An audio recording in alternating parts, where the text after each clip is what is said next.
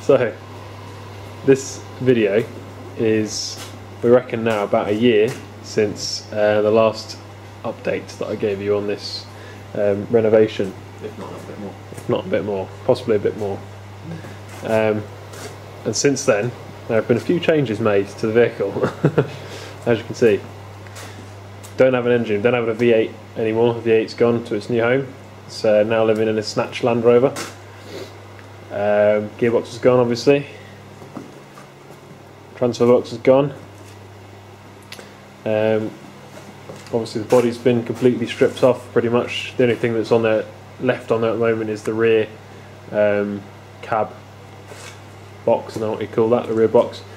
And the bulkhead has been replaced by this rather nice galvanised TD5 unit. So it's not brand new, but it's one of the later TD5 ones that's been repaired and galvanised, so it's quite nice. So the plan now really is to get this here lump installed, but not immediately, but so this eventually is the engine that's going to end up in it. So for those who don't know, that's OM606 Mercedes 3 litre 24 valve straight 6 turbo diesel, and I think probably they're about 170 horsepower standard, but they will run up to, quite reliably, up to about 500. They're used by drift teams, race teams, diesel racing, so a bit of a wolf in sheep's clothing. So that's the engine, and the plan for the transmission is to use the original Mercedes 5-speed auto, which I'll be controlling with a custom controller, which I'll be going into more detail in further episodes. And then that will be connected to the Land Rover transfer box, which I haven't got yet, but it'll be in there somewhere, and then it will then drive to the standard Land Rover axles, which may have a few internal upgrades in time, but for the moment they're just standard Salisbury and Rover axles. So today's jobs, I mean, obviously one of the first things I want to do is get that engine installed. But I'm still not entirely sure about how it's going to be mounted, and whether the transfer box is going to be divorced, meaning it's separated from the back of the gearbox by a prop shaft, or whether I'm going to go with a proper mated setup with an adapter plate. So I'm talking to a couple of people about that at the moment, but we'll figure that out. But for now, there's a few other jobs obviously that the Land Rover needs doing on it. So one of them is new front shocks and springs. It's currently running Britpart Yellow and Cellular Dynamic, I think they're called, and they're not too bad, but I wanted to change them out so that the front suspension matches the rear in terms of weight, poundage, and the shocks are really not up to 130. So I've got some Terra Firma big bore Expedition shocks for the front, which should provide a nice amount of damping, and then I've got these lovely Bearmac, I think they're BA2102 springs, and they're actually heavy duty rear springs for a 90, so quite high poundage and nice thick coils. So when the 606 is in, and when I have a winch bumper on the front as well, it should support that weight nicely without sagging too much. So that's the plan. So what we're doing here is, this is a galvanised shock turret. Yeah. Which means that it'll last for a long time when things get salty. Yeah. So we're going to change out the springs today and the shocks. And I've also got, spin around, I've got some galvanised spring seats, some galvanised spring retaining plates, or shock retaining plates. So from the bottom, from the axle to the chassis, everything will be galvanised. Cool.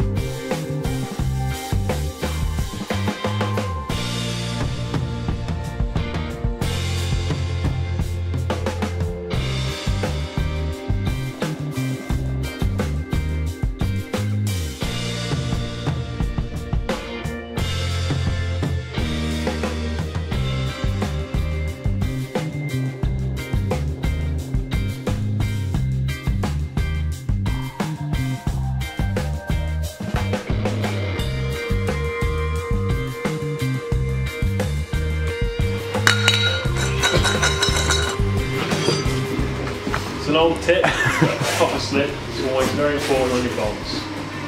Because you know, 5 years down the road, when you come to redo it, you'll be really glad you did this. There we go, put the new spring seats in. At this point, what you want to do is have your assistant do the bolts up for you, so you go and have a cup of tea.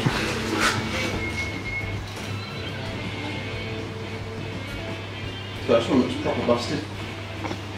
Busted. So this steel bulkhead, on Land Rover is extremely prone to rusting. Just here, isn't it? You'll find them here on the corners, and then when we took off the windscreen on the original one, all of the top of the bulkhead along here is all rusted away. The footwells rust on them, pillars rust on them, basically just a load of shit. So galvanised ones, it's a hot dip galvanised process. So any rubbish and nastiness is stripped off of it. I think it's an acid dip or something. And then it's dipped in hot zinc, which coats it completely, and it's like a sacrificial layer. Basically, it should last 50 years, really. And how old is it originally, the bulkhead? 30 years, but it's completely rotten. And with this one, it's also going to get painted as well, so it's going to be duplex coating, and it's also going to be, all the cavities are going to be filled with like a wax oil type substance as well, for triple protection. Cavities. Nice cavities.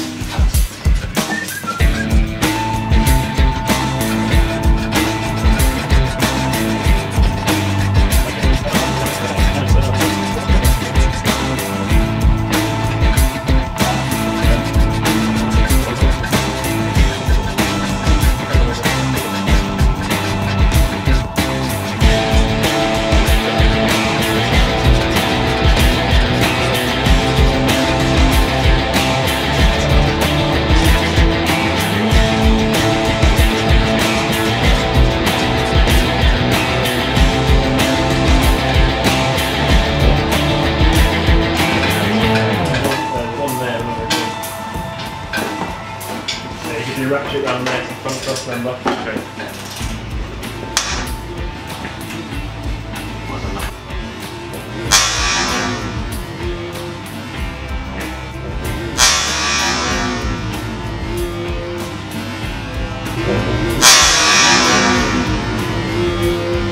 Might have done a bit too tight.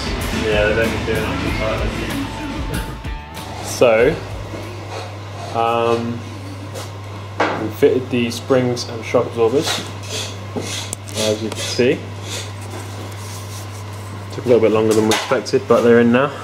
Looking very nice. So yeah, we've got the galvanised spring seats, Bearmac BA2102 heavy duty plus 50mm springs, very very stiff. And then we've got the Terra Firma big bore expedition shocks in there as well, and it's all bolted up nicely with the galvanised shock turrets. So, the engine. So you can see how it's sat in here at the moment, fairly close to the front cross member, just where we've got it sat at the moment. Got the gearbox attached as well, and sat on a ratchet strap just to hold it up at the back. And you can see between the output flange of the gearbox and that body cross member, you've got about 50 centimetres, which, including the space for a transfer box and a linking adapter, isn't actually very much. So it's a bit tighter than I was hoping it was, basically. And that's with the engine mounted fairly close to the front, so there wouldn't be a huge amount of clearance there between your radiator and the front pulleys and stuff. No room for a fan, certainly, which isn't ideal. So started to look at close mating the transfer box to the gearbox, which would mean using a different type of Mercedes gearbox, the 4x4 version, which sort of stops about there, and it has a bolted mating face, so you can flush mount it against the transfer box. But that would require quite a lot of machining and engineering time, so I'll have to think about that. we'll see. Other things to note: the alternator sits pretty much where the power steering box is. It's where it wants to be. So otherwise the engine's going to be too far over to the right hand side. So we're going to have to relocate that. And there's a chap called Gaz Fab company that will supply a bracket to relocate this whole carrier up to this area here, so it's well out of the way. So that's the plan for that. And then turbo wise, that's the standard triple K little tiny turbo, and it's got an unusual Mercedes sort of triple bolt flange there as well, which is sort of proprietary to Mercedes and not really used by anything else. I am planning to upgrade that, so I've got that. I've actually got the turbo I'm going to use for that already, because I always buy the shiny things first. But in terms of space, there's quite a lot of space here for big turbos, and manifolds and adapters things, so not too bad. Other than that, it fits pretty well. And so this is the whole engine is going to be further that way eventually, when the alternator's been relocated, so there'll be more clearance here.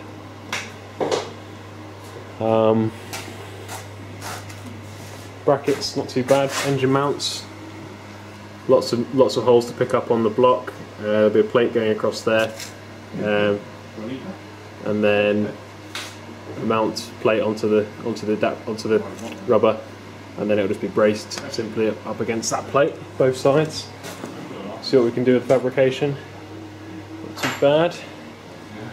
So something else we're working on at the moment is repairing the original doors of the 130. So we've got this new section welded in because, as everybody knows, the bottom corners of Defender doors always rust. So that's welded in. Last little bit to do on it is this section here. So just to make a little folded section, weld it onto that, and that'll be the frame pretty much done. And then tomorrow get some paint and red oxide it all, prime it all, and then we've got new door skins in that box there, and we can put new skins, brand new skins, and then it'll all be lovely, ready for paint and ready to bolt back on.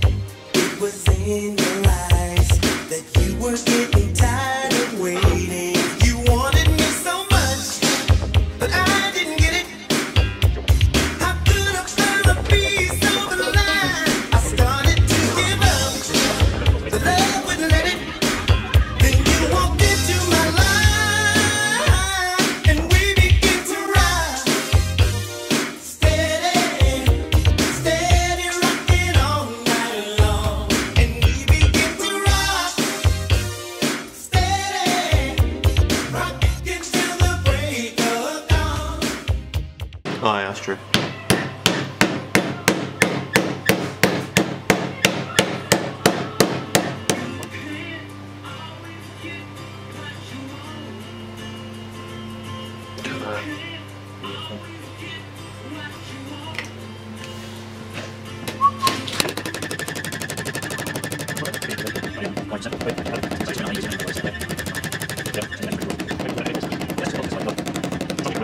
So as you can see, we've glued the skin with Sikaflex onto the frame.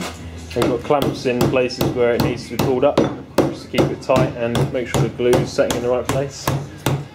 And you can see, as Alex is beginning to bend the tabs round, we're making sure that it's on a solid base, so it's making sure it's over the bench, and making sure that the skin is protected by this plastic as well. And that's so you get a nice tight roll round on the edge, so it's not too big a radius. And hopefully that'll turn out nice and neat. Right, so we've now done most of the, well, all of the outside edge of the store, which looks nice. So now when you're doing the inside bit, little tip here, what Alex has done is he's knocked in the edge about half the way, as far as you can get it with a hammer. And now for this bit, to finish it off, because you can't really get the hammer in properly, we've got these big half-inch steel plate blocks that we've got. I think it came with a press or something, but it's just nice big lumpy bits of steel that you can place in on that ridge like so. And then it allows you to press down on the skin nicely with your hammer, so it flattens it quite nicely. Sort of, it's deafening me there.